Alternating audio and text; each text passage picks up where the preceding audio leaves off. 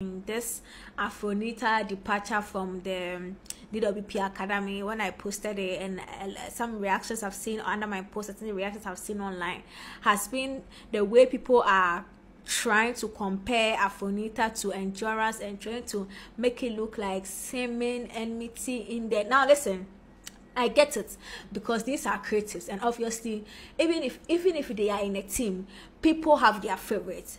But I think the conversation of comparing Afronita and Endurance is a very senseless thing to do. I'm sorry to say, very senseless. These are individual creatives that, even though they were in a team, their unique skills brought each other out. I don't know how people downplay the role of a team.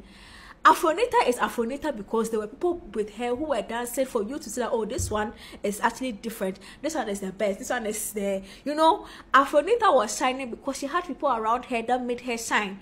Same for Endurance. So instead of comparing them, let them grow in their own way, become who they are going to be, and support them individually. You can say Afronita is a great artist without taking a swipe at Endurance. You can say the same for Endurance without taking a swipe at Afronita. And mind you, these are two different people with two different powers. One thing I've seen with Endurance is great with choreography, and Endurance has mastery over facial expression, which makes her dancing very beautiful. Like when you're watching Endurance, it can be captivating. Like you can be stuck watching her because of her facial expression, and it's nice. That is her. When you go into the same camp, when they're in the same camp, this thing, what's her name? Afronita brought that femininity that the group lacked. So one thing that a lot of people don't like about DWP was the fact that even all the girls were trying to be masculine. Like you don't see a girl, being a girl, dancing like a girl, even though she can dance. And that was Afronita in the group. Afronita was very feminine and could dance. But most of them, even though they are feminine, they were looked more masculine and tried more masculine, dressed more masculine. Same typical example, Rachel, Endurance. I know Endurance is a bit tomboyish, but Lisa Kwama, they were all doing that. But Afronita was that one person that she's a girl, and then it made, I think that's what added to that feminine touch to the dance group.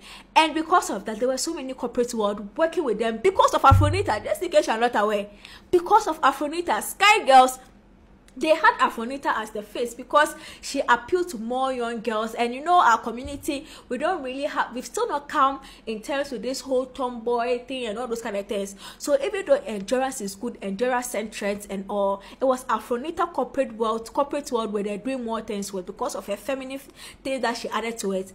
They've separated. We don't know what is going to come out of Afronita after she has left. We don't know if she's going to dance course camp, she's going to start teaching children how to dance. We don't know all of that, but nonetheless, she was shining because she was in a team.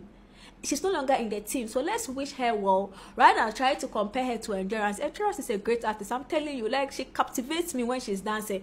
You see the way people love the video? It's because she was with people, so you could see her style shine amongst them. That is what being in a group does for an artist. So now, I don't want that unnecessary comparison. It's so unnecessary. I see a lot of unnecessary. What the wrong people? Then I am.